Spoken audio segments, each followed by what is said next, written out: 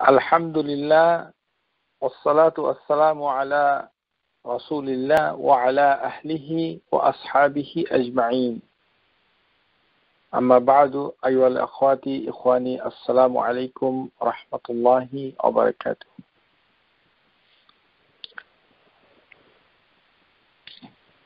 Muhabbatullah, Allah subhanahu wa ta'alaর ভালোবাসা। বিষয়টি আমরা আগে মারিফাতুল্লাহি তাআলা ওই ক্লাসে আলোচনা করেছিলাম এবং আল্লাহর ভালোবাসা এই জিনিসটি যদি আমাদেরকে বুঝতে হয় তাহলে এটার অনেকগুলো দিক রয়েছে, ডাইমেনশন রয়েছে, সেটাকে ওইভাবে জিনিসটা বুঝতে হবে। আল্লাহর ভালোবাসা প্রথমেই যে জিনিসটা এই বিষয়ে যেদিকে মানুষের দৃষ্টি দেওয়া উচিত সেটি হচ্ছে আশশিরকু ফিল মুহাব্বা। আল্লাহ সুবহানাহু ওয়া তাআলার ভালোবাসায় কোনো শিরক হয়ে যাচ্ছে কিনা, এটি হচ্ছে সবচেয়ে বড় একটি দিক আল্লাহর ভালোবাসার সাথে। তারপরে আরেকটি বিষয় হচ্ছে যে বান্দা আল্লাহর ভালোবাসা কিভাবে পেতে পারে, সেটা হচ্ছে কি কি কাজ করলে সেই ভালোবাসাটা পাওয়া যায়, সেটি হচ্ছে আরেকটি দিক। আবার আল্লাহ সুবহানাহু ওয়া তাআলা যখন কাউকে ভালোবাসেন তখন তিনি কি করেন, তার কি কি কর্মসূচি থাকে। তারপর হচ্ছে যে আল্লাহ সুবহানাহু ওয়া তাআলা নিজে তিনি কি কি ভালোবাসেন। এই চারটি জিনিস কিন্তু মানে একটি আরেকটার সাথে তেমন সম্পর্ক নেই, সম্পূর্ণ আলাদা চারটি বিষয়। এই চারটি বিষয়কে আলাদাভাবে জানতে হবে।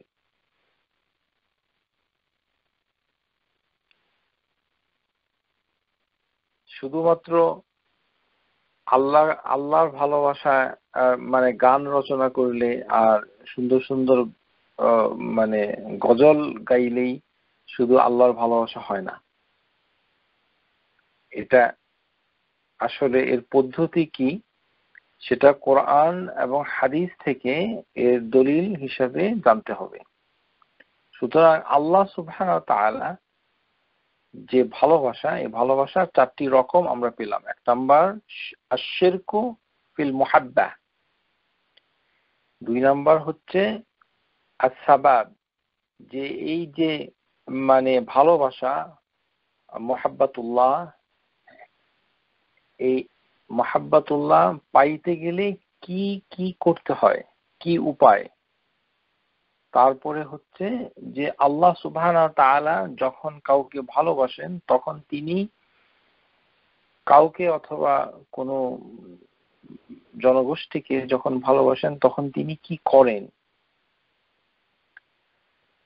আর চার নাম্বার হচ্ছে যে আল্লাহ সুবহানাহু ওয়া তাআলা কি কি জিনিস ভালোবাসেন। আল্লাহ সুবহানাহু ওয়া তাআলা কি কি জিনিস ভালোবাসেন সেগুলো আমরা আগের ক্লাসে কোরআনুল কারীমের বিভিন্ন আয়াতুল কারীমার মাধ্যমে আমরা শিখেছি। যেমন আমরা বলেছিলাম বিভিন্ন আয়াত দ্বারা যেখানে কোরআনুল কারীমে আল্লাহ সুবহানাহু ওয়া তাআলা নিজেই এই শব্দ ব্যবহার করে তার ভালোবাসার প্রকাশ ঘটিয়েছেন, যে তিনি কোন কোন বিষয় অথবা কোন কোন অবজেক্টকে ভালোবাসেন। ইন্নাল্লাহা ইউহিব্বুত তাওয়াবিন, সূরা বাকারাতে আছে ইন্নাল্লাহা ইউহিব্বুল মুকসিতিন, ইন্নাল্লাহা ইউহিব্বুল্লাযীনা ইউকাতিলুনা ফি সাবিলিহি সাফফা, যে যারা তাওবা করে তাদেরকে আল্লাহ ভালোবাসেন, যারা ন্যায় বিচার করে তাদেরকে তিনি ভালোবাসেন। যারা আল্লাহর পথে সংগ্রাম করে তাদেরকে তিনি ভালোবাসেন। সংগ্রাম করার মধ্যে দিয়ে তারা দৃঢ় থাকেন, কাতারবন্দি থাকেন। আল্লাহু ইউহিব্বুস সাবিরিন, তিনি ধৈর্যশীলদেরকে ভালোবাসেন। ওয়াহিব্বুল মুতাতাহহিরিন, তিনি পবিত্রতা অর্জনকারীকে ভালোবাসেন। ইন্নাল্লাহা ইউহিব্বুল মুত্তাকিন, তিনি তাকওয়া অবলম্বনকারীদেরকে ভালোবাসেন। এইভাবে কোরআনুল কারীমের ভিতরে আমরা দেখতে পাই যে বিভিন্ন বিষয় আল্লাহ সুবহানাহু ওয়া তাআলা মানে তিনি ভালোবাসেন। আল্লাহ সুবহানাহু ওয়া তাআলা যে নাম, সেই নামের আগে তিনি সাথে যেই কথাটা তিনি কালেমার ভিতরে যেটি সর্বশ্রেষ্ঠ জিকির, লা ইলাহা ইল্লাল্লাহ। এই যে ইলাহ, আমরা ইলাহ আলোচনা করেছি, তাও আমরা মনে করি যে আবারও একটু যদি আলোকপাত করা যায় তাহলে ইলাহ সম্পর্কে ধারণাটা আরো পরিষ্কার হবে। লা ইলাহা ইল্লাল্লাহ এর অনুবাদ করা হয় যে আল্লাহ ছাড়া, বাংলাতে করা হয় মাবুদ নাই। এটি আমরা যেটা শিখতে পেরেছি সেটি হচ্ছে মাবুদ আল হাক্কুন, মানে সঠিক মাবুদ। মানে আলেহা বহু বচনে, ইলাহ অনেকগুলো মাবুদ রয়েছে। তো এটি ইংরেজিতে যখন বলা হয় যে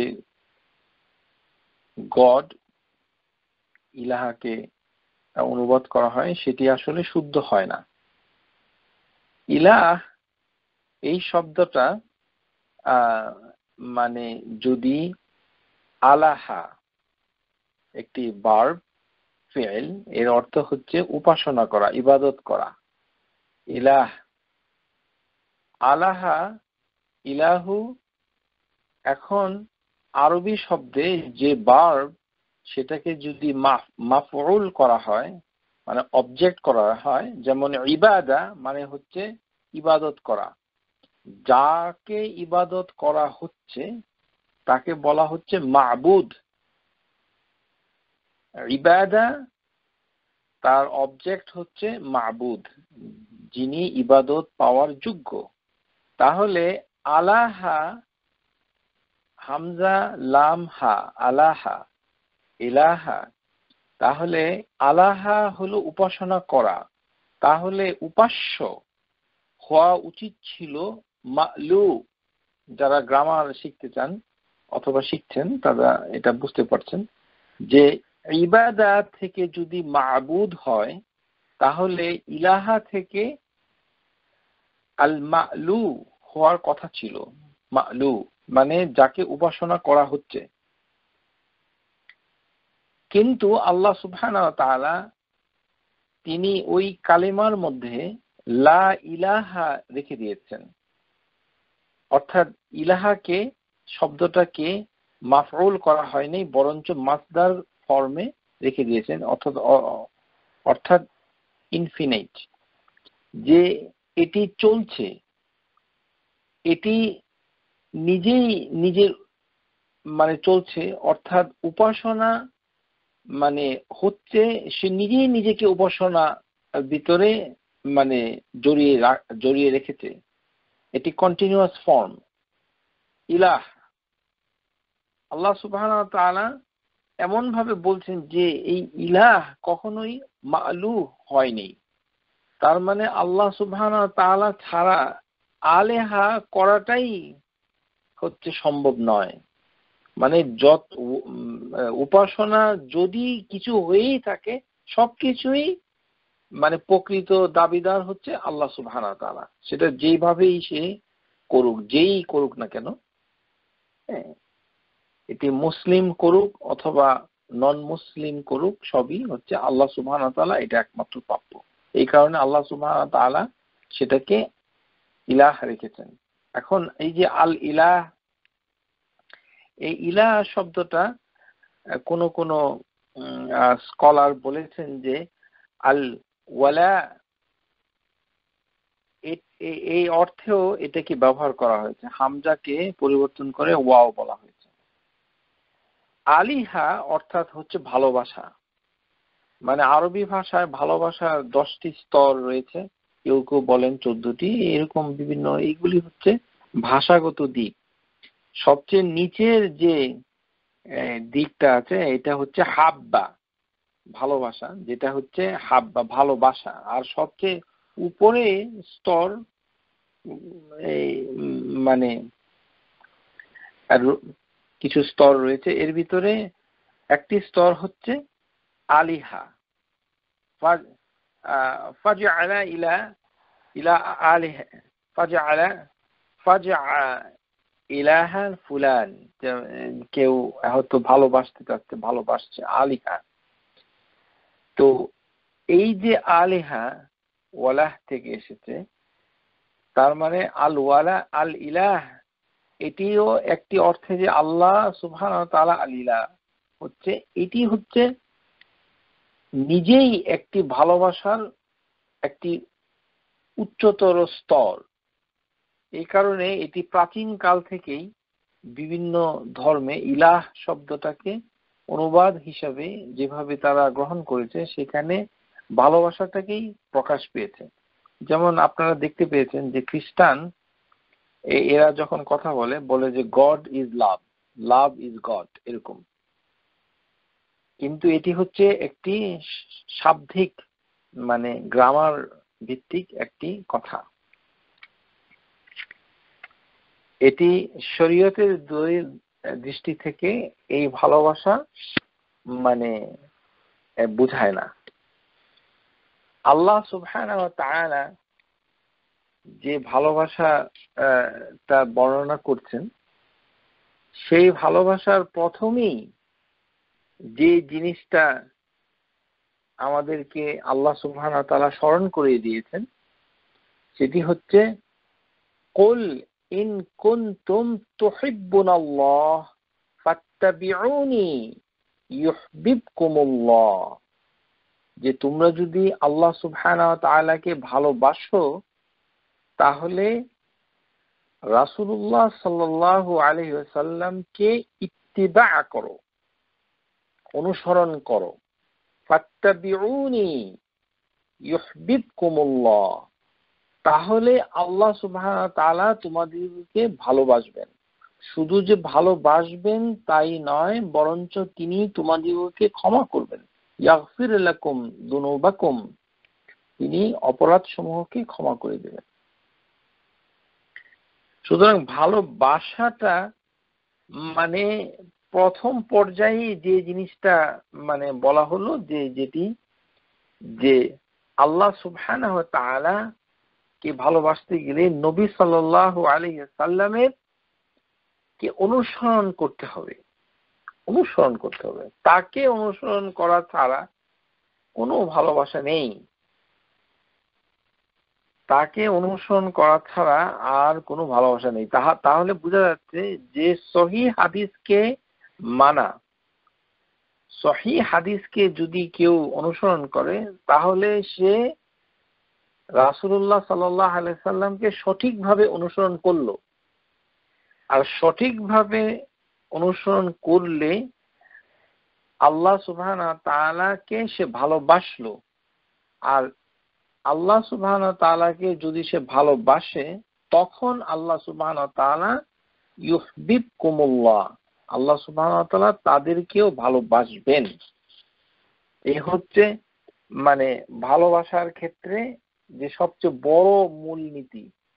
এখন অনেকের হয়তো ধারণা থাকতে পারে যে আমরা শুধু ইবাদত করব, ভালোবাসাটা আমরা মানে মানে আমাদের মননে চিন্তা চেতনায় নিয়ে আসব না।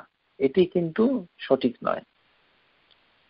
আল্লাহ সুবহানাহু ওয়া তাআলা, আমরা যে আল্লাহকে ভালোবাসবো সেই কাজ করাটাকেও তিনি ভালোবাসেন। অর্থাৎ কথা এবং কর্মকাণ্ডে যদি ভালোবাসার প্রকাশটা পায়, আর যদি না পায় তাহলে আল্লাহ সুবহানাহু ওয়া তাআলা ভালোবাসার উল্টা হচ্ছে যে তিনি রাগ করবেন, যেটি আল্লাহর একটি গুণ। এটা আমরা আল্লাহ সুবহানাহু গাদিবাল্লাহি তাআলা সেখানে আমরা এটা শুনেছি, শিখেছি। আল্লাহ সুবহানাহু ওয়া তাআলা সূরা আল মাইদা আয়াত নম্বর 54 তে বলছেন, ইয়া আইয়ুহাল্লাযীনা আমানু মান ইয়ারতাদ্দা মিনকুম আন দীনিহি ফাসাউফা ইয়াতিল্লাহু বিকাউমিন ইউহিব্বুহুম ওয়া ইউহিব্বুনাহু আযিল্লাতিন আলাল মুমিনিনা আ'ইজ্জাতিন আলাল কাফিরিন ইউজাহিদুনা ফি সাবিলিল্লাহ। হে ঈমানদারগণ, তোমাদের মধ্যে যদি কেউ ধর্ম হতে যদি ফিরে যায়, তাহলে আল্লাহ সুবহানাহু ওয়া তাআলা এমন একটি কওম সম্প্রদায় তিনি নিয়ে আসবেন যাদেরকে তিনি ভালোবাসবেন এবং তারাও তাকে ভালোবাসবে। ইউহিব্বুনাহু,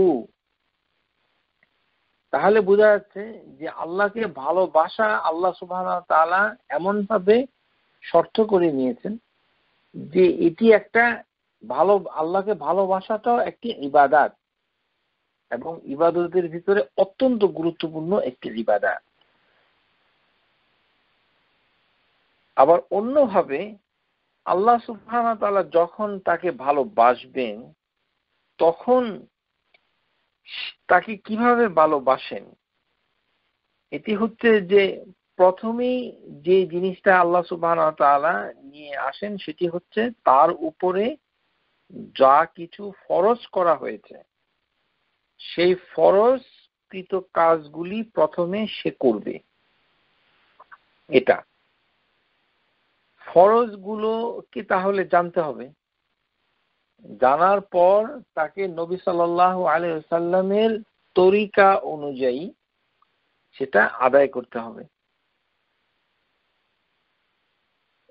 তারপরে এই কারণে আপনারা লক্ষ্য করবেন যে 5 ওয়াক্ত নামাজের যতগুলো হাদিস রয়েছে, যে 5 ওয়াক্ত নামাজ খুশুউন্না মানে খুশুর সাথে অথবা পূর্ণ উজুর সাথে, রোকনের সাথে আদায় করেন ইত্যাদি ইত্যাদি, এগুলোর বিনিময়ে আল্লাহ সুবহানাহু ওয়া তাআলা মানে বান্দাদিগকে জান্নাত দান করবেন।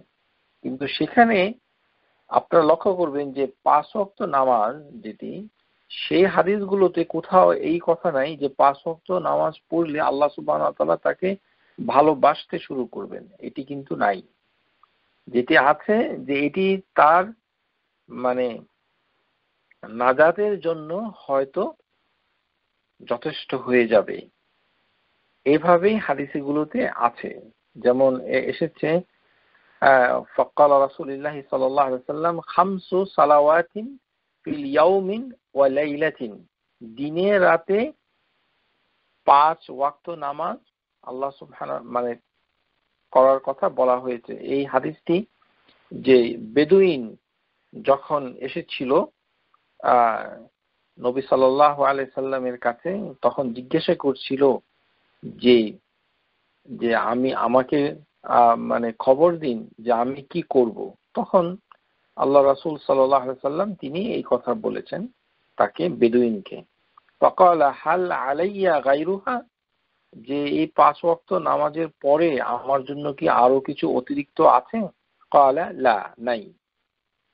ইল্লা আন তাতাওয়া, যদি না তুমি অতিরিক্ত কিছু করো অথবা ফরজ বাদ দিয়ে বাকিগুলো নাফিলা যদি করো। তেমনি ভাবে রমাদানের ক্ষেত্রে নবী সাল্লাল্লাহু আলাইহি সাল্লাম বলেছেন রমাদান ও সিয়াম ও রমাদান।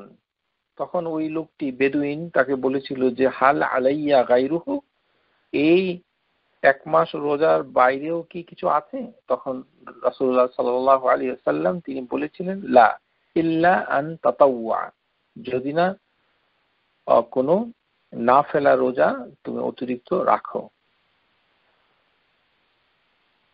তারপরে তাকে বলা হয়েছে, তিনি জিজ্ঞাসা করেছিলেন বেদুইন যে আয-যাকাত, তখন যাকারালাহু রাসূলুল্লাহ সাল্লাল্লাহু আলাইহি ওয়াসাল্লাম আয-যাকাত, ক্বালা হাল আলাইয়া গায়রুহা, যে আর কোনো কিছু এর ছাড়া আছে? তখন বলেছিলেন লা ইল্লা আন তাতাওয়া, তাহলে যেটি দান খয়রাত যাকাতের বাইরে, সে দান খয়রাত সে ইচ্ছা করলে করতে পারে।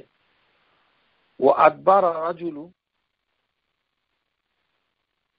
তখন ওই লোকটি ও আদবার রাজুলু ওয়া হুয়া ইয়াকুল ওয়াল্লাহি লা আযীদু আলা হাযা ওয়ালা আনকুসু, যে আল্লাহ সুবহানাহু ওয়া তাআলার কসম করে আমি বলছি যে আমি এর অতিরিক্ত এর থেকে কিছু অতিরিক্ত করব না অথবা এর থেকে কিছু কমাবো না। তখন আল্লাহ রাসূলুল্লাহ সাল্লাল্লাহু আলাইহি ওয়াসাল্লাম তাকে বলেছেন যে এই লোকটি আফলাহা ইন সাদাকা, যদি সে সত্যিকারের অর্থে এটা করে থাকে তাহলে সে সফল হয়ে গেল। তাহলে এইখানে দেখতে পাচ্ছি যে ফরজ আদায় করার সাথে ভালোবাসার কোনো একটি যোগাযোগ রয়েছে, কিন্তু সরাসরি এর সম্পর্ক নাই। এই কারণে নবী সাল্লাল্লাহু আলাইহি ওয়াসাল্লাম বলেন, ওয়ামা তাকাররাবা ইলাইয়া আবদি বিশাইইন, যখন আমার বান্দা আমার নৈকট্য লাভ করবে, আহাব্বা ইলাইয়া মিম্মা আফতারাদা আলাই, তাহলে ফরজগুলি যখন আদায় করবে তখন যে কাজটি হবে সেটি হচ্ছে মুকাররিবান ইলাল্লাহ, আল্লাহ সুবহানাহু ওয়া তাআলার নৈকট্য সে পাবে। কিন্তু যখন সে, তাহলে নৈকট্যটা লাভ করা ভালোবাসার, আল্লাহর ভালোবাসা লাভের একটি পূর্ব শর্ত। তাহলে হাদিস থেকে জানতে হবে যে কোন কোন কাজ করলে আল্লাহর নৈকট্য লাভ করা যায়। তারপর সে যদি নওয়াফেল করতে থাকে তখন আল্লাহ তাকে ভালোবাসতে শুরু করেন। ওয়ামা ইয়াজালু আবদি ইয়াতাকাররাবু ইলাইয়া বিন নওয়াফিল হাত্তা উহিব্বাহু, যখন সে সমস্ত নওয়াফেল গুলো করতে থাকে তখন আল্লাহ সুবহানাহু ওয়া তাআলা তাকে ভালোবাসতে শুরু করেন। তাহলে আল্লাহ সুবহানাহু ওয়া তাআলার ভালোবাসা পেতে হলে যেটি প্রথমেই করতে হবে সেটি হচ্ছে তার সাথে যতগুলো ফরজ আল্লাহ সুবহানাহু ওয়া তাআলা দিয়েছেন সেই ফরজগুলি তাকে বেশি করে আদায় করতে হবে। তাহলে ফরজগুলো আদায় করার উপায় কি? কেননা ফরজ যদি সে আদায় করতে না পারে তাহলে আল্লাহ সুবহানাহু ওয়া তাআলা তার নৈকট্যতা তাকে দান করবেন না।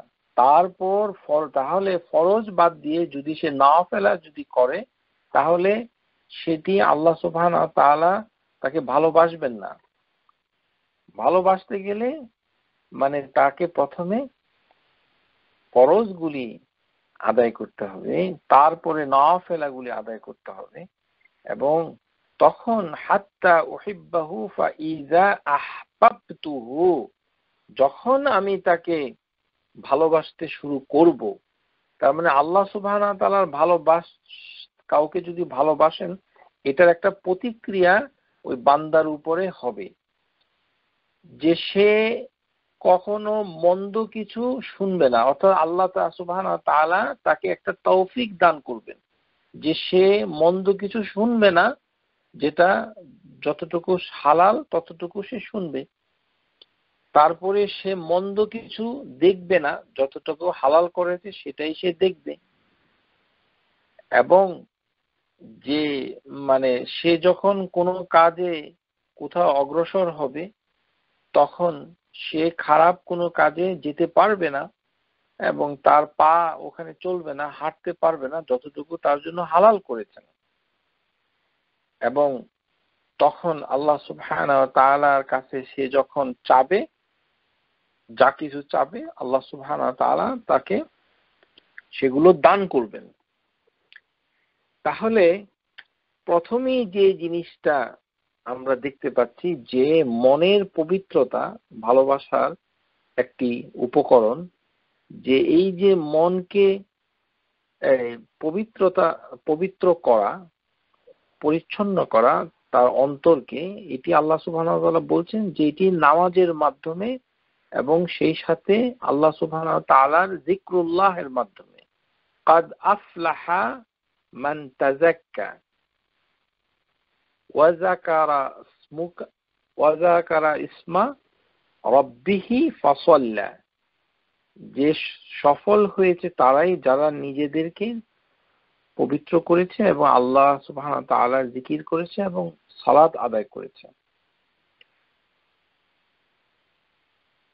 তার অর্থ হচ্ছে যে মানে এই যে নামাজ, ইন্নামা তুনজিরাল্লাযীনা ইয়াখশাউনা রাব্বাহুম বিল গায়বি ওয়া আকামুস সালাহ। আল্লাহ সুবহানাহু ওয়া তাআলা সূরা ফাতিরের ভিতরে বলছেন যে যে তোমরা আল্লাহ সুবহানাহু ওয়া তাআলা ভয় দেখাচ্ছেন, যে ইয়াখশাউনা রাব্বাহুম বিল গায়ব, অদৃশ্য আল গায়বের আল রাব যিনি, তাকে ভয় পাচ্ছে কিভাবে? আকামুস সালাহ, নামাজকে কায়েম করার মাধ্যমে। ওয়ামান তাযাক্কা, এবং সে নিজেকে পবিত্র করছে, কেননা আল্লাহ সুবহানাহু ওয়া তাআলাকে ভালোবাসতে গেলে তার অন্তরটাকেও পবিত্র করতে হবে। তো পবিত্র করার উপায়টা কি? উপায় হচ্ছে নামাজকে শুদ্ধ করা। তো নামাজ যদি আমরা নবী সাল্লাল্লাহু আলাইহি ওয়াসাল্লামের তরিকায় না পড়ি, তাহলে তার অন্তর কিভাবে শুদ্ধ হবে? আল্লাহ সুবহানাহু ওয়া তাআলা বলছেন সূরা ফাতির আয়াত নাম্বার 18, ওয়া আকামুস সালাহ ওয়া মান তাযাক্কা ফা ইন্নামা ইয়াতাযাক্কা লিনাফসিহি, আর যে নিজের অন্তরকে পরিশুদ্ধ করলো সে তার নিজের অন্তরের লাভের জন্যই সে পরিশুদ্ধ করলো, তাহলে নিজেরই এটি লাভ হলো। তাহলে নামাজকে প্রথমেই আঁকড়ে ধরতে হবে। ওয়াল্লাযীনা ইউমিনুনা বিল আখিরাতি ওয়া ইউমিনুনা বিহি ওয়া হুম আলা সালাতিহিম ইউহাফিজুন, সূরা আনআম, যে যারা আখিরাতে এবং বিশ্বাস করে এবং তারা নামাজকে মানে হেফাজত করে, মুহাফিজ করে, হেফাজত করে। নামাজকে হেফাজত করা অর্থ হচ্ছে সঠিক সময়ে সঠিক তরিকায় তারা নামাজকেও পড়ে। যেটি হাদিসের ভিতরে এসেছে যে সাল্লু কামা রাআইতুমুনি উসাল্লি, যে হে লোক সকল তোমরা নামাজ পড়ো যেমন আমাকে দেখছো নামাজ পড়তে।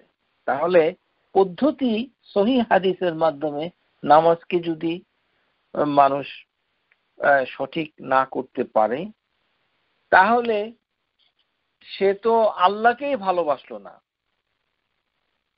আর পরের যে বিষয়টুকু সেটি হচ্ছে নবী সাল্লাল্লাহু আলাইহি সাল্লামের সে ইত্তিবাও করলো না। কুল ইন কুনতুম তুহিব্বুনাল্লাহ ফাত্তাবিউনি, যে আমাকে যদি তোমরা অনুসরণ করো, নবী সাল্লাল্লাহু আলাইহি সাল্লামের হাদিসকে, সহিহ হাদিসকে অনুসরণ করলেই তখন আল্লাহ তাকে ইউহিব্বুকুমুল্লাহ।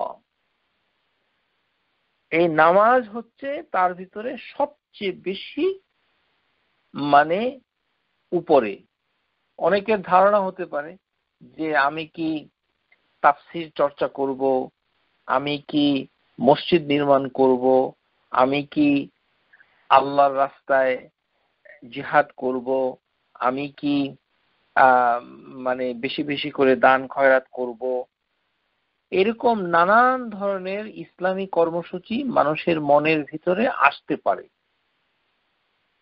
কিন্তু যিনি চালাক, যিনি অত্যন্ত স্মার্ট, তিনি সহিহ হাদিসের মাধ্যমে জানার চেষ্টা করছে যে আল্লাহ সুবহানাহু ওয়া তাআলা কোনটাকে বেশি ভালোবাসেন, কোন কাজটাকে। বুখারী মুসলিমে হাদিস এসেছে আব্দুল্লাহ ইবনে মাসউদ থেকে, قال سألت النبي صلى الله عليه وسلم أي العمل أحب إلى الله, যে যত ধরনের কাজ রয়েছে, কোরআন তিলাওয়াত, তারপরে পিতা মাতার খিদমা করা, দেশবাসীর খিদমা করা, তারপর হচ্ছে বিপদে মানুষকে সাহায্য করা, অর্থ করি দান খয়রাত করা, তারপরে ইত্যাদি সমস্ত কিছু যদি মানুষের আমাল হয়, তাহলে এর ভিতরে সবচেয়ে গুরুত্বপূর্ণ আমালের প্রতি তাকে নজর দিতে হবে। আইয়ুল আমালি আহাব্বু ইলাল্লাহ, যে যত ধরনের কাজ রয়েছে এর ভিতরে সবার সবচেয়ে বেশি খুঁটিনাটি শিখতে হবে কোনটা, যেটা আমরা অনেকেই ভুল করে থাকি। আমরা মনে করি যে ওগুলি হয়তো বেশি গুরুত্বপূর্ণ। আসলে ওইটা গুরুত্বপূর্ণ, কিন্তু ওই কাজটাকে আল্লাহ সুবহানাহু ওয়া তাআলা সবচেয়ে বেশি ভালোবাসেন না। কেননা এখানে হাদিসের ভিতরে বলা হচ্ছে আহাব্বু, সবচেয়ে বেশি ভালোবাসেন, ইলাল্লাহ ক্বাল আস-সালাতু আলা ওয়াক্তিহা, যে ওয়াক্তের সময়ে, সঠিক সময়ে ওয়াক্ত যখন থাকে তখন মানে নামাজ আদায় করা। অতঃপর আল্লাহ সুবহানাহু ওয়া তাআলা যেটি পছন্দ করেন সেটি হচ্ছে বিররুল ওয়ালিদাইন, মানে পিতামাতার মানে মানে প্রতি বদান্যতা, খিদমত করা, আন জিহাদু ফি সাবিলিল্লাহ, এইভাবে তিনি বর্ণনা করেছেন। তাহলে এই যে নামাজ, এই নামাজটাকে যদি হাদিস অনুযায়ী, সহিহ হাদিস অনুযায়ী যদি মানে সঠিক না করা হয়, তাহলে নামাজটা নবী সাল্লাল্লাহু আলাইহি সাল্লামের ইত্তিবা পূর্ণভাবে করা হলো না, আর আল্লাহ সুবহানাহু ওয়া তাআলা সেটাকে ভালোবাসলেন না। ওয়াল্লাযীনা হুম আলা সালাতিহিম ইউহাফিজুন, সূরা আল মুমিনুন এর ভিতরে আল্লাহ বলেছেন যারা নামাজকে হেফাজত করে, আল্লাযীনা হুম ফি সালাতিহিম খাশিউন, যারা যারা মানে নামাজের ভিতরে খুশু মানে রক্ষা করেন, আল্লাযীনা হুম আলা সালাতিহিম দাঈমুন, যারা নামাজের ভিতরে সব সময় মানে রত থাকে, কখনোই নামাজ সে কখনোই মানে সহি তরিকায় সঠিক সময়ে এটি কখনো সে ব্যর্থ হয় না, দাঈম, সর্বদাই সে এটার উপরে কায়েম থাকে। বিপদে, তারপরে কোন ধরনের মুসিবতেও সে নামাজ থেকে বিচ্যুত হয় না। ওয়াস্তাইন বিস-সাবরি ওয়াস-সালাহ, সে নামাজের উপরে কায়েম থাকে। তাহলে এই যে মানে নামাজই তাকে মানে ভালোবাসার পাত্র করে দিবে। তাহলে নামাজটাকে সমস্ত ইবাদতের ভিতরে নামাজটাকে বেশি ভালোবাসতে হবে। আমরা যখন সহিহ হাদিস নিয়ে নামাজের ছোট খাটো খুঁটিনাটি মানে দেখতে থাকি, তখন আমাদের ভিতরে কিছু ভাই বোন রয়েছেন, তারা একটা মন্তব্য করে থাকেন যে ছোটখাটো জিনিস নিয়ে বাড়াবাড়ি করা ঠিক না। আপনি যে কথাটা বলছেন এর কি কোনো দলিল রয়েছে? রাসূলুল্লাহ সাল্লাল্লাহু আলাইহি ওয়াসাল্লাম তিনি হুকুম দিচ্ছেন, সাল্লু, এটি একটি কমান্ড।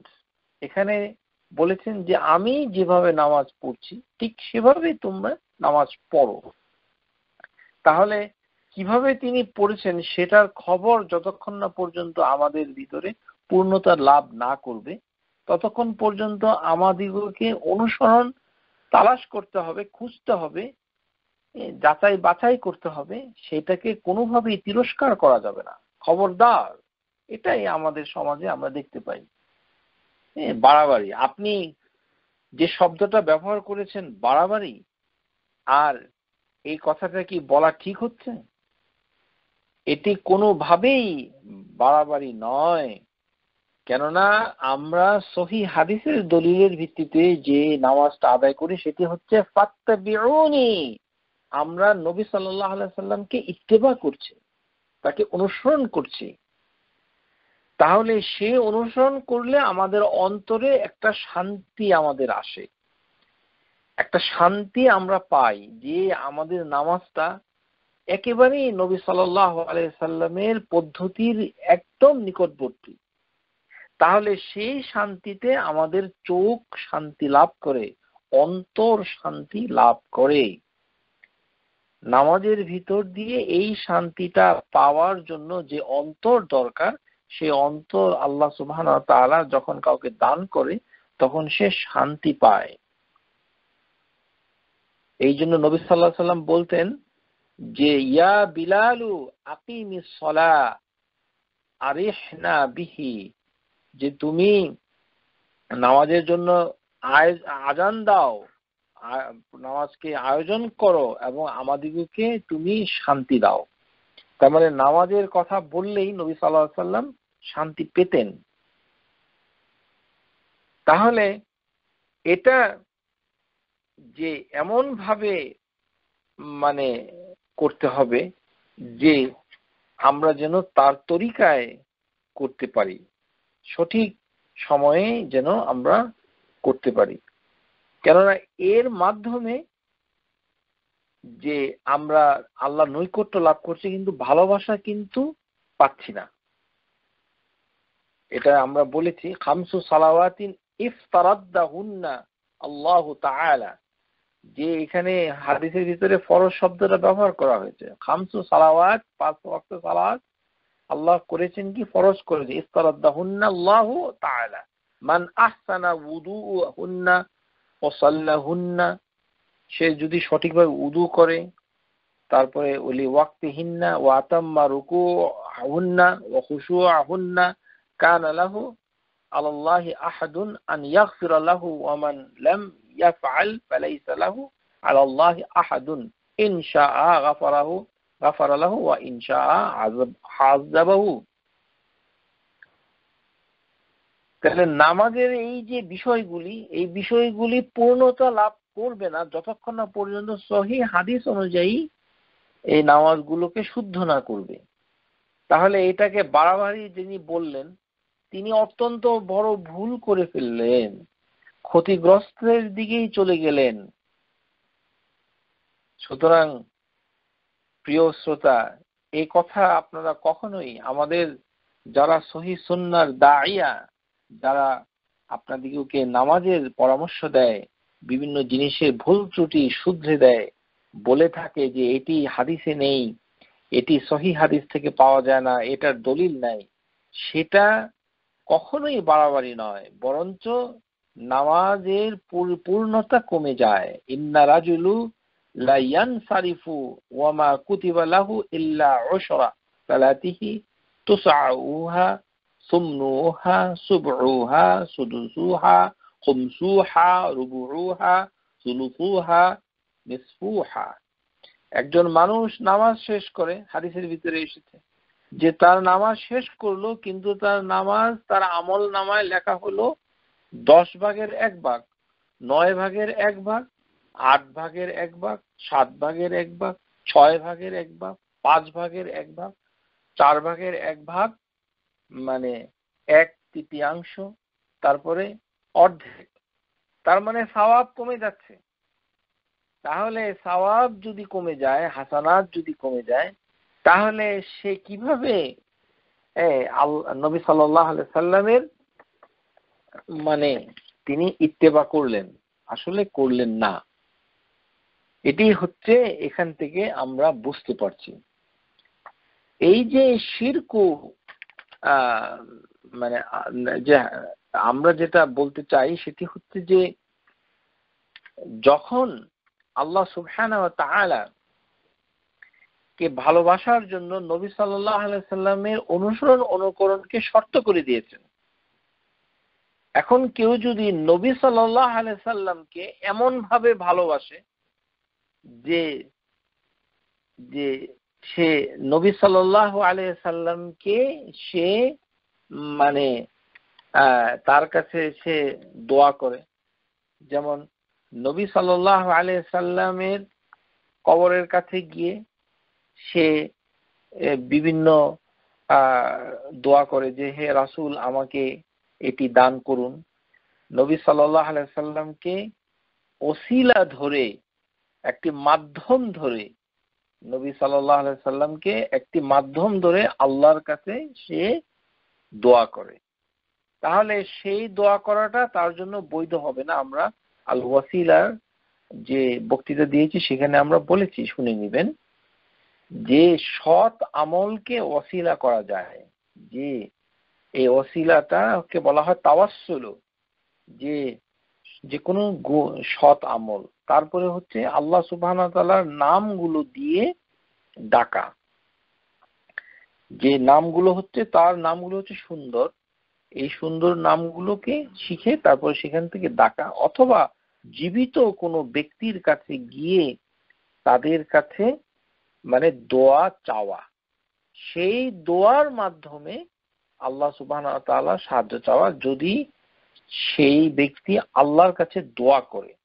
কিন্তু যিনি জীবিত নাই, যিনি মানে দুনিয়া থেকে মানে ইন্তেকাল করেছেন, তার কাছে কোনো মানে সান্নিধ্য তালাশ করা যাবে না, তার কাছে কোনো কিছু চাওয়া যাবে না। তাহলে যে আমরা দেখতে পাচ্ছি যে সৎ আমলের মাধ্যমে আল্লাহ সুবহানাহু ওয়া তাআলার মানে আল ওয়াসিলা মানে আমরা তালাশ করতে পারি। ইয়া আইয়ুহাল্লাযীনা আমানুত্তাকুল্লাহা ওয়াবতাগু ইলাইহি আল ওয়াসিলা, যে তার সান্নিধ্য সৎ আমলের মাধ্যমে, মানে সেই ব্যাখ্যা ইবনে আব্বাস তাফসীর ইবনে জারীর ইবনে কাসীরের ভিতরে তিনি বলেছেন, ওয়াতুলবু আল কুরবাতা ইলাইহি বিল আমালি বিমা ইয়ারদিহ, যে যেই কাজের মাধ্যমে আল্লাহ সন্তুষ্ট হন সেই কাজের মাধ্যমে মানে আল্লাহ সুবহানাহু ওয়া তাআলার নৈকট্য সান্নিধ্য সে অনুসন্ধান করা। নবী সাল্লাল্লাহু আলাইহি সাল্লামের মেয়ে ফাতিমা বিনতে মুহাম্মদ মানে তাকে বলেছিলেন, এবং তিনি হাদিসের ভিতরে এসেছে, বুখারীর হাদিস, আন আবি হুরায়রা আন্না নবী সাল্লাল্লাহু আলাইহি সাল্লাম قال ইয়া বনি আবদি মানাফ ইশতারু আনফুসাকুম মিনাল্লাহ, যে হে আব্দে মানাফ, অর্থাৎ কুরাইশ বংশের অধিকাংশ লোক, আব্দে মানাফ সম্প্রদায়, তোমরা আল্লাহর পাকড়াও থেকে নিজেদেরকে বাঁচাও। ইয়া বানি আব্দে মানাফ আব্দুল মুত্তালিব ইশতারু আনফুসাকুম মিনাল্লাহ, তোমরা মানে আল্লাহর পাকড়াও থেকে নিজেদেরকে বাঁচাও। ইয়া উম্মু জুবাইর, হে উম্মে জুবাইর বিন আওয়াম আম্মাতা রাসূলিল্লাহি সাল্লাল্লাহু আলাইহি ওয়াসাল্লাম, ইয়া ফাতিমা বিনতে মুহাম্মাদিন, হে মুহাম্মদ সাল্লাল্লাহু আলাইহি ওয়াসাল্লামের মেয়ে ফাতিমা, ইশতারাইয়া আনফুসাকুমা মিনাল্লাহ, আল্লাহর পাকড়াও থেকে তোমরা বাঁচো। লা আমলিকু লাকুমা মিনাল্লাহি শাইআ, আমি তোমাদের জন্য আল্লাহর কাছে কোনো উপকার আনতে পারবো না। সহিহ হাদিস। লা আমলিকু লাকুমা মিনাল্লাহি শাইআ, আল্লাহ সুবহানাহু ওয়া তাআলার কাছ থেকে আমি তোমাদের দুইজনের জন্য দুইটি মহিলার নাম তিনি বলেছেন, উম্মে জুবাইর, আরেকজন হচ্ছে ফাতিমা বিনতে মুহাম্মদ, দুইজনকে রাসূলুল্লাহ সাল্লাল্লাহু আলাইহি ওয়াসাল্লাম সতর্ক করে দিচ্ছেন যে তোমাদের জন্য এবং আব্দুল মুত্তালিব আব্দে মানাফের সম্প্রদায় কারোর জন্যই তিনি উপকার নিয়ে আসতে পারবেন না আল্লাহর কাছ থেকে। সুতরাং আল্লাহ সুবহানাহু ওয়া তাআলার মানে থেকে নাজাত পাওয়া, এগুলি হচ্ছে আল্লাহ সুবহানাহু ওয়া তাআলার একমাত্র অধিকার। তার নৈকট্যতা তিনি যাকে খুশি তাকে দান করেন, সেখানে মধ্যস্থতা আল ওয়াসিলা হিসাবে তিনি কাউকে রাখেননি।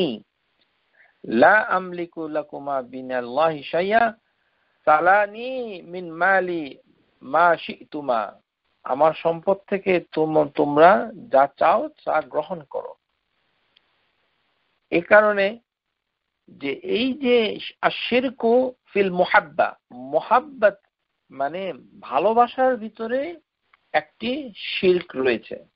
কেন শিরিক গুলো কিভাবে হয় সেগুলিও আমাদেরকে শিখতে হবে, কেননা এই যে না শেখার কারণে আশিরকু ফিল মুহাব্বা, আল্লাহ ব্যতীত অন্যের প্রতি মাত্রা অতিরিক্ত ভালোবাসা দেখাতে গিয়ে আল্লাহ তাআলার উপরে কাউকে প্রাধান্য দেওয়া হচ্ছে আশিরকু ফিল মুহাব্বা।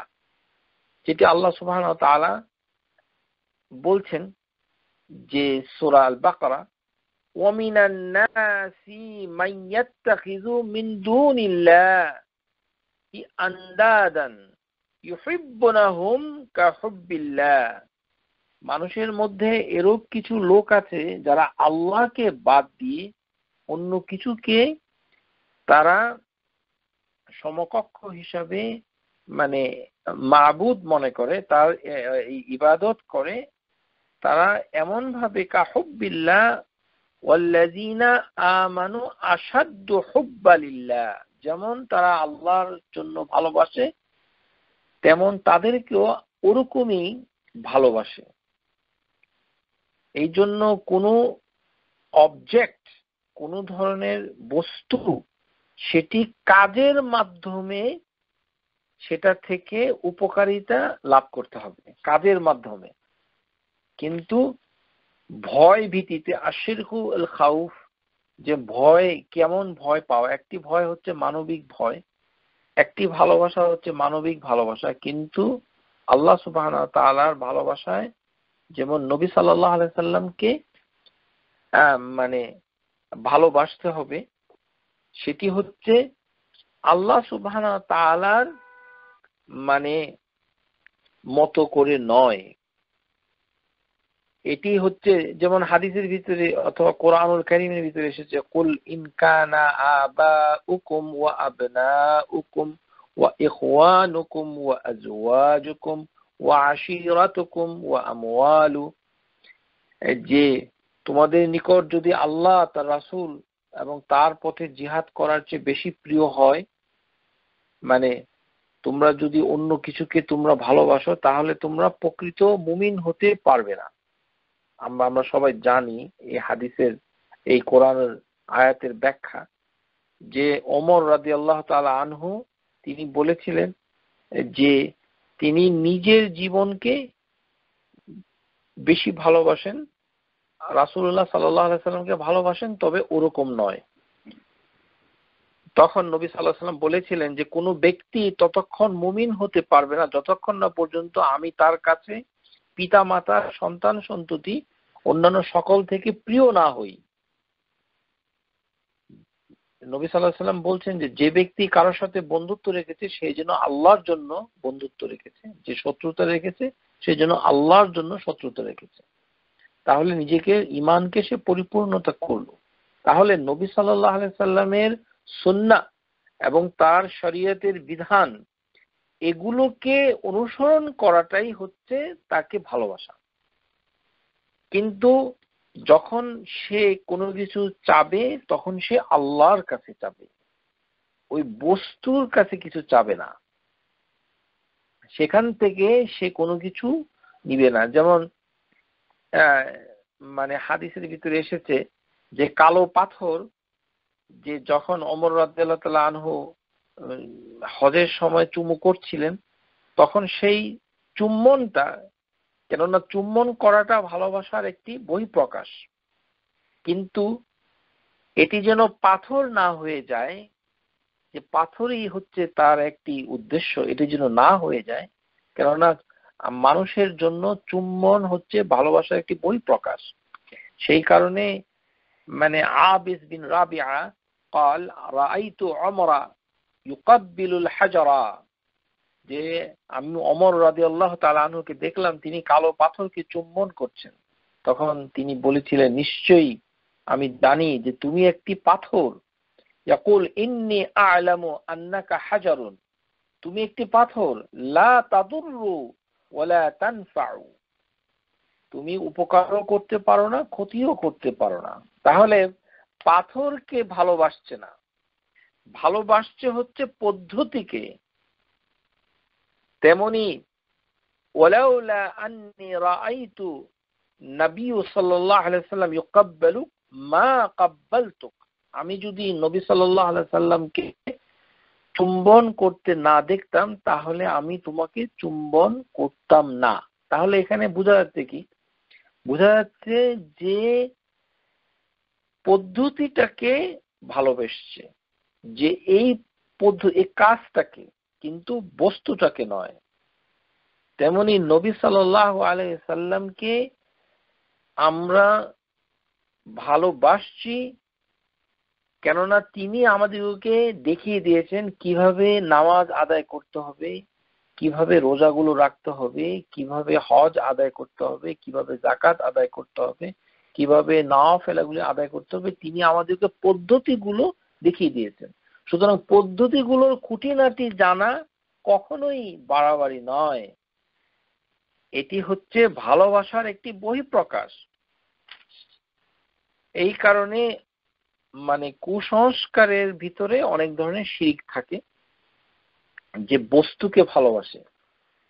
আমাদের দেশে দেখা যায় যে মসজিদগুলোতে অনেক সময় ওই যে নবী সাল্লাল্লাহু আলাইহি সাল্লামের জুতার নকশা আঁকা থাকে, কিছু নিউ ইয়র্কে আছে, যে জুতাকে ভালোবাসে। নবী সাল্লাল্লাহু আলাইহি সাল্লামের জুতা আদৌ কোথাও আছে কিনা, আর থাকলেও সে বস্তুকে ভালোবাসাটা সঠিক নয়। তেমনি হচ্ছে যে কোনো জিনিসকে ভালোবাসা। যেমন একটা উদাহরণ দিচ্ছি, আমাদের দেশে আমরা বলি আল্লাহ পাক। এটি পাক শব্দটা আরবি নয়, পাক হচ্ছে পবিত্র। সাধারণত আল্লাহু সুবহানা, সুবহানাটাকে উর্দু ভাষায় অথবা ফার্সি ভাষায় হয়তো পাক বলে, কিন্তু আপনারা দেখেন বাংলাদেশে এই কথায় কথায় বলছে রাসূলে পাক। তো পাক যদি আল্লাহ সুবহানাহু ওয়া তাআলার জন্য যদি এটি সুবহানা হয়, তাহলে এটি নবী সাল্লাল্লাহু আলাইহি সাল্লামের জন্য কেন রাসূলে পাক হবে? এটি তো নবী সাল্লাল্লাহু আলাইহি সাল্লাম বলেন নাই। তিনি তো বলেন নাই আনা রাসূলুন সুবহানা, এটা বলেন নাই। তাহলে কথার ভিতরে এই ধরনের ভুল রয়ে গেছে। এই ভুলগুলো এসেছে যে নবী সাল্লাল্লাহু আলাইহি সাল্লামকে এমন ভাবে ভালোবাসছে যেন সে আল্লাহ সুবহানাহু ওয়া তাআলার সাথে সামঞ্জস্য করে ফেলছে। এই কারণে দেখা যায় যে মসজিদগুলোর ভিতরে আল্লাহ নামটা টাঙ্গানো আছে, কারোর নামই টাঙ্গানো মসজিদে শরীয়ত বিরোধী। মসজিদে কোনো অঙ্গসজ্জা করা, ডেকোরেশন করা হাদিস বিরোধী। আল্লাহ সুবহানাহু ওয়া তাআলার নাম এভাবে টাঙ্গানো হাদিস বিরোধী। টাঙ্গানোর ভিতরে কোনো ফজিলত নাই। তার সাথে রয়েছে যে এক পাশে ডান পাশে আল্লাহ, বা পাশে মুহাম্মদ, এই দুটো শব্দকে পাশাপাশি ঝুলিয়ে দেওয়া হয়েছে একই দূরত্বে এবং একই সমতলে রাখা হয়েছে। কিন্তু এটি কি ভালোবাসার একই সমতলে চলে যাচ্ছে? বিষয়টি আপনাদেরকে চিন্তা করে দেখতে হবে যে এটি সঠিক নয়। ইবাদতের ভিতরে যে শিরিক রয়েছে, আশিরকুল ইবাদা, তারপরে আশিরকু তাসাররুফ, ব্যবহারগত দিকে শিরক। তো সুতরাং আশিরকুল ইলম, জ্ঞানগত দিকে শিরক। তাহলে শিরকের যে জ্ঞানগত শিরক, ব্যবহারগত শিরক, ইবাদতের শিরক, অভ্যাসগত শিরক এবং ভালোবাসায় শিরক। তাহলে ভালোবাসার শিরক, এটি এই যে 5 ভাগে যে শিরকের ক্লাসিফিকেশন করেছেন শাহ মোহাম্মদ ইসমাইল শাহিদ দেহলভী রাহিমাহুল্লাহ রিসালাতুত তাওহীদ, এর ভিতরে তিনি বলেছেন। তাহলে আমরা দেখতে পাচ্ছি যে ভালোবাসা এই জিনিসটা অত্যন্ত গুরুত্বপূর্ণ, কিন্তু এই গুরুত্বপূর্ণ বিষয়ের ভিতরে আমরা এমন কাজ করতে পারবো না যেগুলো শরীয়ত বিরোধী হয়, তাহলে আর ভালোবাসা আমাদের কোনো কাজে আসবে না। আশা করি বুঝতে পেরেছেন। এখন আমরা হাদিসের মাধ্যমে বিভিন্নভাবে পর্যায়ক্রমে আমরা জানব যে এই যে সহিহ হাদিসে অনেকগুলো হাদিস এসেছে, সে হাদিসগুলো একত্র করা একটি পরিশ্রম সাধ্য কাজ। আমি আপনাদের খেদমতে চেষ্টা করব যে আমার পক্ষে যতটুকু সম্ভব সহিহ হাদিস থেকে আপনাদেরকে এই আল্লাহ সুবহানাহু ওয়া তাআলা কি কি জিনিসকে ভালোবাসেন সেগুলো আপনাদের কাছে তুলে ধরা। এই বিষয়ে আমি যেই কিতাবটাকে আপনাদের সামনে আমি অনুসন্ধানের জন্য রেখেছি সেটি হচ্ছে জামিউস সগীর জিয়াদা। শেখ আলবানী রাহমাহুল্লাহ এই কিতাবটাকে তিনি খারিজ করে জামিউস সগীরকে সহিহ, জামিউস সগীর দাঈফ, জামিউস সগীরে দুই ভাগে ভাগ করেছেন। এখানে তিনি অনেকগুলো হাদিস এনেছেন যেগুলো দিয়ে বোঝা যাচ্ছে যে আল্লাহ সুবহানাহু ওয়া তাআলা কি জিনিসকে ভালোবাসেন। এই পর্যায়ে আমরা একটি হাদিস আপনাদের কাছে বলতে চাই, সেটি হচ্ছে ইন্নাল্লাহা তাআলা ইউহিব্বু আন তুতিয়া রুখসাহু, যে আল্লাহ সুবহানাহু ওয়া তাআলা ভালোবাসেন যে যখন তার প্রতি কেউ রক্ষা করে, রক্ষা করতে, আন্ততিয়া তিনি মানুষকে রক্ষা দিতে তিনি পছন্দ করেন। কামা ইয়াকরাহু আনতুতিয়া মাসিয়াতুহু, এবং তিনি অপছন্দ করেন যে যখন তার মাধ্যমে কোনো ভুল হয়ে থাকে। তাহলে আল্লাহ সুবহানাহু ওয়া তাআলার একটি পছন্দ আমরা জেনে গেলাম, সেটি হচ্ছে যে আল্লাহ সুবহানাহু ওয়া তাআলা আমাদেরকে যে রক্ষা দিচ্ছেন, ইউহিব্বু আন তুতিয়া রুখসাহু। তাহলে এই যে রক্ষা, এটি কিভাবে আমরা বুঝতে পারবো? এই রক্ষাটা হচ্ছে এর একটি বিষয় যে আল্লাহ সুবহানাহু ওয়া তাআলা যখন তিনি বলেন যে তোমরা এই জিনিসটাকে ইচ্ছা করলে না করতেও পারো অথবা কমাতে পারো, সেটা কি বলা হয় রক্ষা।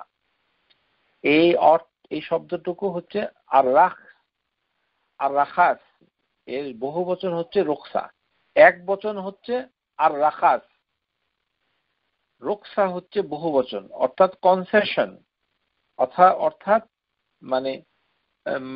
তাকে ছাড় দেওয়া, এটি হচ্ছে এর অর্থ। তো আল্লাহ সুবহানাহু ওয়া তাআলা এই বিষয়ে কোরআনুল কারীমের ভিতরে যেমন তিনি বলেছেন যে যারা সফর করবে রোজার মাসে তারা ইচ্ছা করলে রোজা ভাঙবে, তাহলে এটি একটি রক্ষা।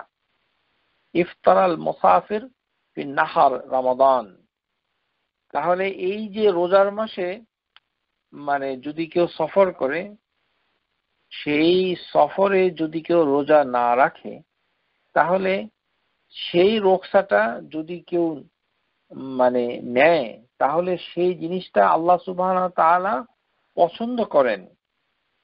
আল্লাহ সুবহানাহু ওয়া তাআলা বলছেন ওয়ামান কানা মারিদান আও আলা সাফারিন ফাইদ্দাতুম মিন আইয়ামিন উখর। তাহলে যে কেউ যদি রোজার মাসে সফররত অবস্থায় রোজা রাখে, হাদিসের ভিতরে এসেছে যে সহিহ হাদিসের ভিতরে যে কষ্ট করে রোজা রাখার ভিতরে কোনো তাকওয়া নেই, বরঞ্চ আল্লাহ সুবহানাহু ওয়া তাআলা তিনি পছন্দ করছেন তোমাদেরকে রক্ষাটা দেওয়ার জন্য, অর্থাৎ ছাড় দেওয়ার জন্য। এটি আল্লাহ সুবহানাহু ওয়া তাআলা পছন্দ করছেন। কতগুলো রক্ষা আছে যেগুলি হচ্ছে রক্ষা ওয়াজিবা, সেই রক্ষা কিন্তু আল্লাহ সুবহানাহু ওয়া তাআলা ভিন্নভাবে তিনি বলেছেন যে যেন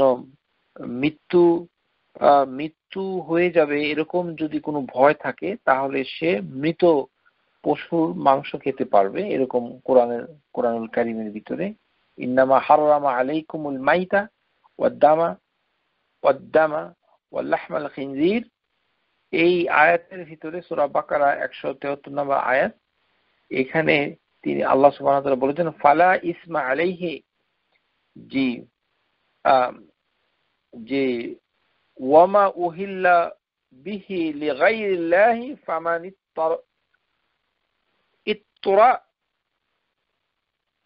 ইত্তরা গায়রা বাগ ওয়ালা আদিন ফালা ইসমা আলাইহি, যে জীবন রক্ষার জন্য কেউ যদি এই হারাম খাদ্যটিও মানে সে খেয়ে ফেলে, তাহলে আল্লাহ সুবহানাহু ওয়া তাআলা সেটা তাকে রুখসা দিয়েছেন।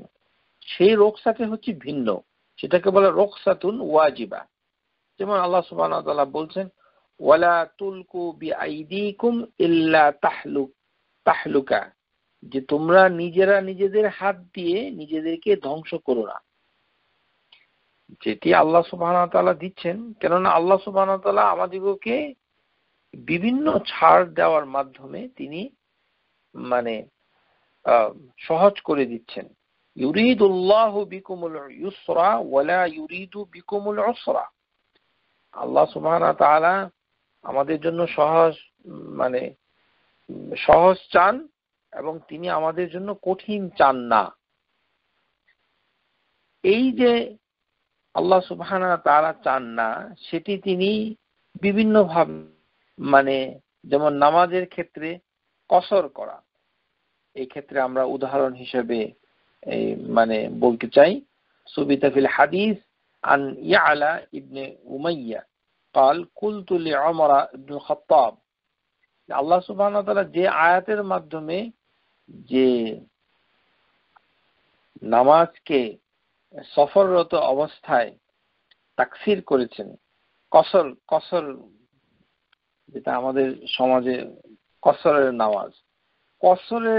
নামাজ কথাটা সঠিক নয়, নামাজকে তাকসীর করা, কসরের কোনো নামাজ নাই, জিনিসটা শাব্দিক অর্থে অশুদ্ধ, কসরের নামাজ না।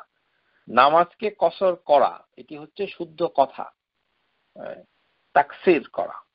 লাইসা আলাইকুম জুনাহুন আন তাকসারু মিনাস সালাহ, এই আয়াত থেকেই এসেছে তাকসার, লাইসা আলাইকুম জুনাহান, তোমাদের উপরে কোনো ধরনের কোনো অবাধ্যতা নেই, ভুল ত্রুটি নেই, গুনাহ নেই। আন তাকসারু মিনাস সালাহ, তোমরা যদি নামাজকে তাকসীর করো। ইন খিফতুম, যদি তোমরা ভয় পাও, আন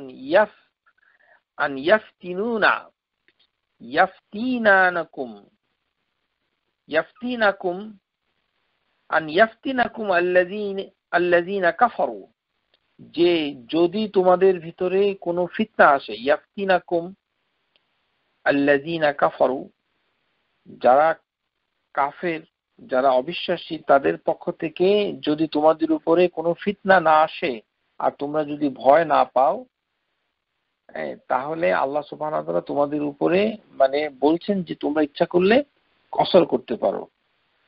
তো অনেক সাহাবী এই আয়াতের মাধ্যমে ইসলামের প্রথম যুগে যখন তারা ঘরের বাইরে সফররত অবস্থায় নামাজকে তাকসীর করত, তখন কিছু সাহাবী তারা কসর করা বন্ধ করে দিল। তো তখন সাহাবীদের ভিতরে এই প্রচলন শুরু হয়ে যাওয়ার ফলে তখন ওমর রাদিয়াল্লাহু তাআলা আনহু সাহাবীদেরকে ডেকে তিনি বললেন, ফাকাদ আমিনান নাস, যে এখন তো আল্লাহ সুবহানাহু ওয়া তাআলা মানুষের নিরাপত্তা দিয়েছেন সাহাবীদেরকে। তখন ওমর রাদিয়াল্লাহু তাআলা আনহু বললেন, আজিবতু মিম্মা আজিবতু মিনহু, আমি অবাক হচ্ছি যে তোমরা কিভাবে এই বিষয় থেকে তোমরা বিরত থাকছো, সেই কারণে আমি অবাক হচ্ছি। ফাসাআলতু রাসূলুল্লাহি সাল্লাল্লাহু আলাইহি ওয়াসাল্লাম, আমি রাসূলুল্লাহ সাল্লাল্লাহু আলাইহি ওয়াসাল্লামকে এই তাকসীর সালাতের তাকসীর সম্পর্কে জিজ্ঞাসা করেছিলাম। নবী রাসূল সাল্লাল্লাহু আলাইহি ওয়াসাল্লাম তিনি বলেছিলেন, সাদাকাতুন তাসাদ্দাকাল্লাহু বিহা আলাইকুম ফাআকবালু সাদাকাতুহু, যে এটি হচ্ছে তোমাদের জন্য একটি গিফট আল্লাহ সুবহানাহু ওয়া তাআলার পক্ষ থেকে, এবং তোমরা সেই উপহারকে গ্রহণ করো। তাহলে আল্লাহ সুবহানাহু ওয়া তাআলা তিনি যে রুখসা দেন, এটি দিতেও তিনি পছন্দ করেন, তেমনি আমাদিগকে সেটিকে গ্রহণ করাটাকেও তিনি পছন্দ করেন। ইউহিব্বু আন তুতিয়া রুখসাহু, যে যখন আল্লাহ সুবহানাহু ওয়া তাআলা একটি রুখসা দিচ্ছেন, এটা হচ্ছে যে নবী সাল্লাল্লাহু আলাইহি সাল্লামের ইত্তিবা করার মাধ্যমে। কেননা তিনি নামাজকে তাকসির করেছেন, কসর করেছেন, সুতরাং আমরাও তার পদ্ধতিকে অনুসরণ করে কসর করছি। সেখানে ভ্রমণ যদি কিছু আরামদায়ক হয় তাতেও সেই কসর আর বাদ পড়বে না, কেননা সেটি হচ্ছে তার ইত্তিবা করা শামিল। আর সেটাকে করা হবে হচ্ছে আল্লাহ সুবহানাহু ওয়া তাআলার মানে একটি গিফট, সাদাকাতুন তাসাদ্দাকাল্লাহু বিহা আলাইকুম, যে আল্লাহ তোমাদেরকে এটি পুরস্কার দিচ্ছেন, সদকা দিচ্ছেন, মানে তিনি তোমাদেরকে পাঠাচ্ছেন, সুতরাং তোমরা সেটাকে গ্রহণ করো। তো আল্লাহ হচ্ছেন দাতা, সেই দাতাকে তিনি যেটা আমাদেরকে দেন সেটাকে আমাদের গ্রহণ করতে হবে। কেননা তিনি হচ্ছেন আল ওয়াহ্হাব, তিনি আমাদেরকে দেন।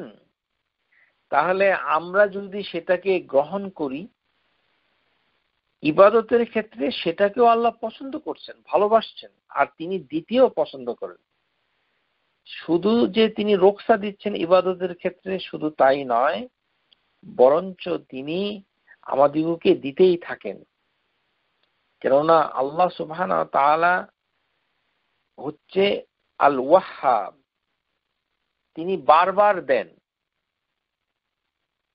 কিন্তু এখানে আপনারা যদি লক্ষ্য করেন, যারা আরবি গ্রামার চর্চা করেন তাদেরকে বলছি, ওয়াহুয়াল গাফুরুল ওয়াদুদ, যে আল ওয়াদুদ শব্দটা হচ্ছে যে প্রেমময়, তিনি খুব ভালোবাসেন, যে ভালোবাসার কোনো বিনিময়ে তিনি চান না, আল ওয়াদুদ।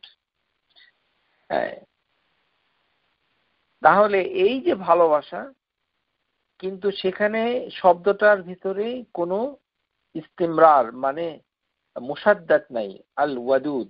কিন্তু আপনারা লক্ষ্য করেন আল ওয়াহ্হাব, এখানে হায়ের উপরে তাসদীদ রয়েছে। তার মানে ওয়াহাবা হচ্ছে দেওয়া, ওয়াহ্হাব মানে এটি হচ্ছে তাকরির, ইস্তিমরার হয়েছে, যে বারবার তিনি দিচ্ছেন। একবার যদি দেন, তিনি আমাদেরকে দিয়ে থেমে যান না, আবার দেন, তিনি আবার আমাদেরকে দেন। আমরা ভুল করি তারপরেও তিনি দেন, আমরা আল্লাহ সুবহানাহু ওয়া তাআলাকে মানতে পারি না তারপরেও তিনি দেন। চাইলেও দেন, না চাইলেও দেন। না চাইলে তিনি অবশ্য রাগ করেন, ইন্নাল্লাহ তাআলা ইয়াবগাদু সাইলি, যে মুলহিফা মানে কোন আল্লাহ সুবহানাহু ওয়া তাআলাকে যদি কেউ তার কাছ থেকে না চায় তাহলে তিনি রাগ করেন, কিন্তু তিনি দিতে থাকেন। তাহলে এই যে তিনি দেন, তিনি দিতে পছন্দ করেন, এই কারণে ওয়াহ্হাব শব্দটার উপরে মুসাদ্দাত এসেছে, তিনি দিতেই থাকেন, একবার দিয়েই থেমে যান না। অর্থাৎ এই যে অনুগ্রহের ভান্ডার, এটা অফুরন্ত।